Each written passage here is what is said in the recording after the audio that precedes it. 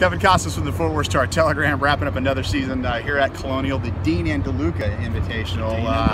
Now here at the Colonial Country Club, and an exciting finish. 3 birdies for Jordan Spieth. He's your champion, and a Texas champion at that. Your thoughts on the day? I don't think it could have been a bigger home run for Colonial today, or for Dean and DeLuca today. The first time under the Dean and DeLuca flag, they get a guy on the wall of champions whose name's going to carry some weight for years to come. He's already a 2-time major champion. You get a guy from Texas, a guy from Dallas, Fort Worth. It's always going to be Jordan's first PGA Tour win in Texas, so it's always going to be historic. And with 8 PGA Tour wins at age 22, you know, you'd think Jordan Spieth is going to have a lot more to add to that, and his legacy will only grow.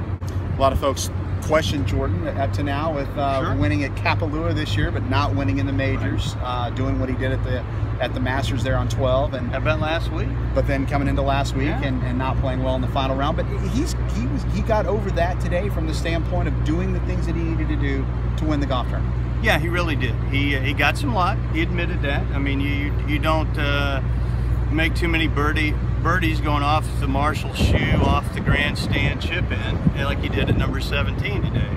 He acknowledges that, but he also hit some great shots. I mean, you birdie 6 of your last 9 holes coming down the stretch on Sunday. That works anywhere at Colonial Country Club or, you know, Billy Joe's pitching bud.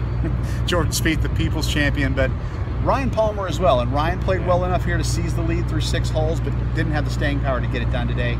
Your thoughts on how his game is shaped up and where he's at now? Oh, it's so hard to win at home. I think that's what happened to Ryan is probably a little bit of what happened to Jordan last week. It means too much to you. You get in your own way, you get emotional, particularly when you get the lead. Ryan got the lead, boom, boom, 2 birdies today. And I don't know if he got ahead of himself. I'm not in his head, but I'd get ahead of myself in that situation potentially. I mean, it means a lot to him. This is his home course. He really wanted to pull this one off in front of everybody, and he really wanted to pull it off in front of his buddy Jordan. Don't discount how much that meant to him. That's the 2016 wrap on the Dean and DeLuca Invitational. This is our golf expert from the Star-Telegram, Jimmy Burch. Hi. I'm Kevin Costas. Thanks a bunch. We'll see you next time.